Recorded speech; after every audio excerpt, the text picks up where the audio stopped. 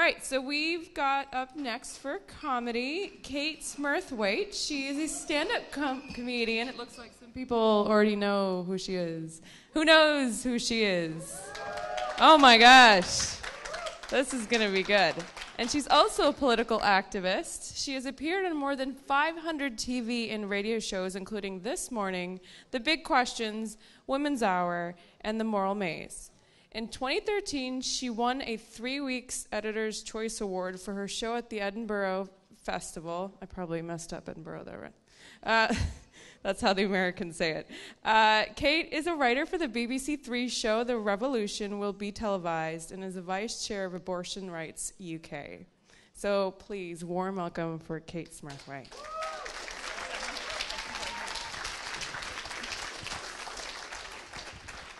Brilliant, thank you so much. Thank you for having me. I'm just going to do a very short little set and just maybe sort of liven up the afternoon a little bit before you get back to talking about serious stuff.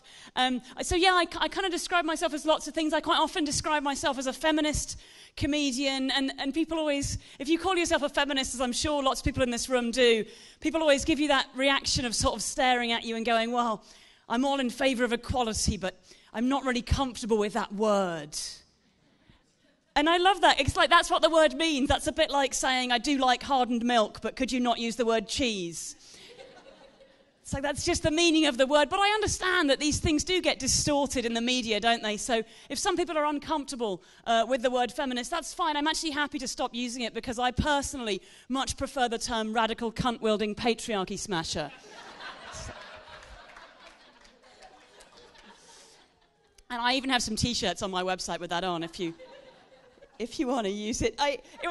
It was lovely to listen to Anthony Grading was talking about faith schools, of course, and I actually was asked to perform at an event protesting the G8 when they were in Belfast, and so I flew out to Belfast Airport and there were police everywhere because of the G8, and earlier that week David Cameron was being flown over. Earlier that week Cameron gave a speech in which he said that he thought that faith schools would improve community cohesion, and I just really wanted him to have the balls to give that speech in Northern Ireland.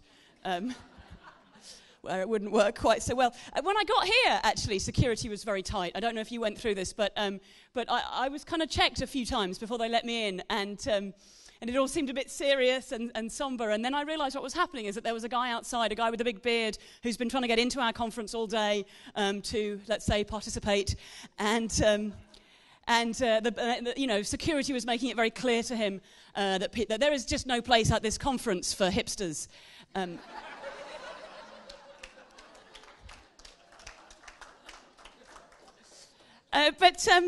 the truth is that we're having this conference about religious harm and the harms of fundamentalist religion, and the person in this place who is and has been, I mean, there are many of us here who've suffered all sorts of indignities and been through all sorts of horrible experiences, but the person in this place who has suffered the most as a result of religious bigotry is actually that man outside with the beard. Do you know what I mean? Because at the end of this conference, we'll go back home. We might do some of the following things. Play some music, dance, drink, shag. We might do all of those things. And this guy isn't. This guy is stuck in this. He doesn't have these freedoms because he's stuck in this world of hate and anger. And his day has been spent outside in the cold, shouting at our room, inside which we're having a laugh and quite a nice time, actually. So, by the way, I know I've used the C word early. I'm aware of that. Some people are uncomfortable with that word. I should sort of mention that. I quite like the word, but I never use it as an insult. A lot of political comedians actually say things like David Cameron's a cunt, George Osborne's a cunt. But I don't like to use it in that context because I think that's an insult to cunts. Because I've got one, and not only is it awesome, but despite my best efforts, it hasn't closed down any hospitals.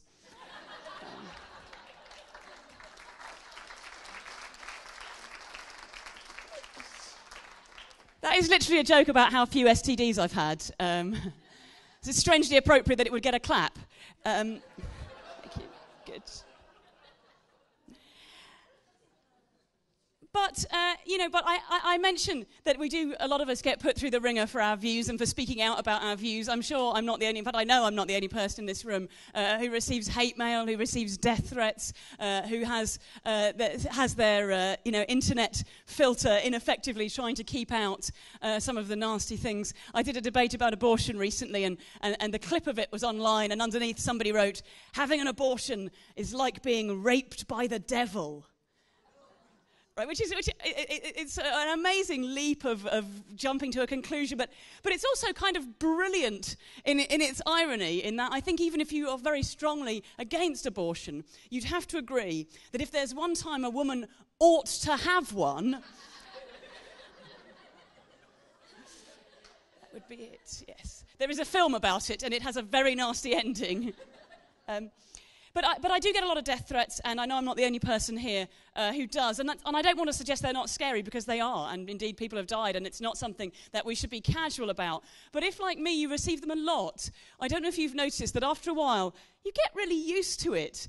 You stop noticing in a way. I realised how blasé I've become about death threats when I turned to my boyfriend a couple of months ago and said, well, actually, my favourite death threat...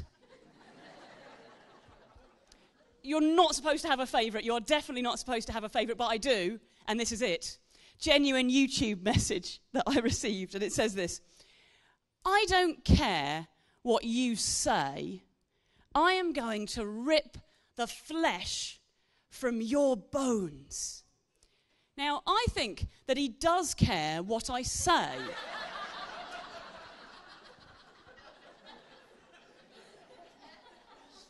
Because ripping flesh from bones is a very poor way of expressing apathy, isn't it? Then he ramps it up a little bit, right? And he says, I have done this before.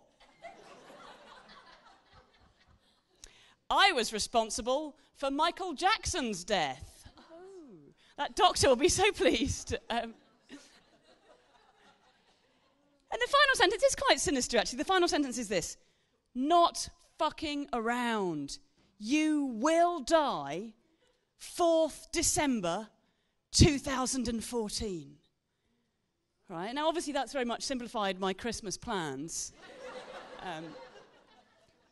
But it also raises quite an interesting question, doesn't it, about our need to be afraid in a way. In that, I think we get angry about things, don't we? We're here to discuss things that we think should be changed in the world, injustices. But have you ever been so angry, like so furious, so filled with rage, that you wanted to rip the flesh from someone's bones, but you're a bit busy till December?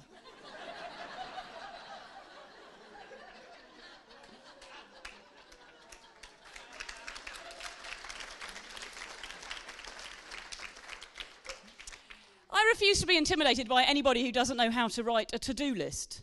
And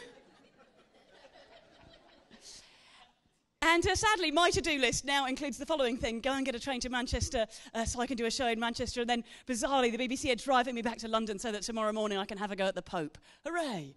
And they're not bringing him in, personally, I wish. They're bringing in some of his fans, shall we say.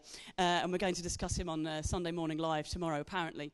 I've never been... Well, the last time I was supposed to go on Sunday Morning Live, they were having a discussion about the documentary about Muhammad and whether or not they should have shown any images of Muhammad. Sorry, I know some people say the Prophet Muhammad, but I think that if you believe you can see the future, you have a mental illness. And I think it's very rude to refer to anybody by the name of their mental illness. Like if you came in and I was like, oh, hey, it's bipolar Janet. It would be awful, wouldn't it? So I won't do that. But yeah, they suddenly ran out of time, and they didn't get to me because they were supposed to be webcamming me from home. But one guy said they ran out of time. One guy said there was a technical problem. One guy said somebody else overran. I think what we can conclude happened is that a producer said, seriously, you're going to go live to Kate Smurthwaite on a webcam and ask whether images of Muhammad should be shown on British television. Does anybody not think she'll ping into webcam view in a turban and a beard going, what? And I totally was going to do that, so... but the good news is that the person who did manage to get an image of Muhammad on the telly is right here, so well done, Chris, congratulations to you.